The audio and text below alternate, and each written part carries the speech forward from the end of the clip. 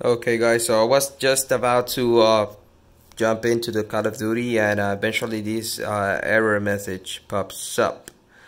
So it says a serious error has occurred in the system software. The PS4 will restart.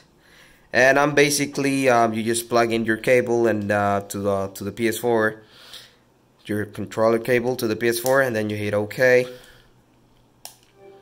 And the PS4 eventually will restart. We just sit there and wait until it just reboots by itself. Just give it a little time.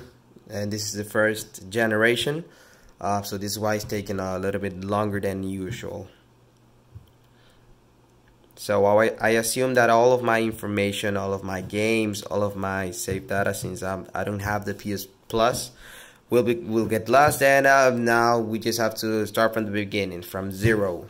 Download every single game again, and all that stuff, or your network settings, your game settings, everything is lost.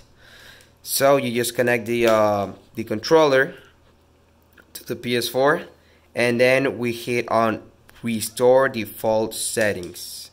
This will basically, as it says, it will delete everything on the PS4, everything. So we just wait until it loads.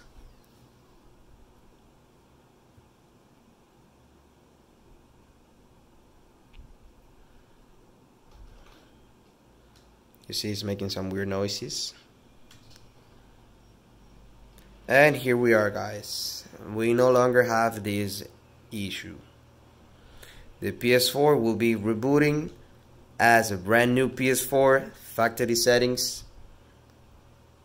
You just have to add your account and get every single game you had in the past, and all the stuff. So now you can hear it.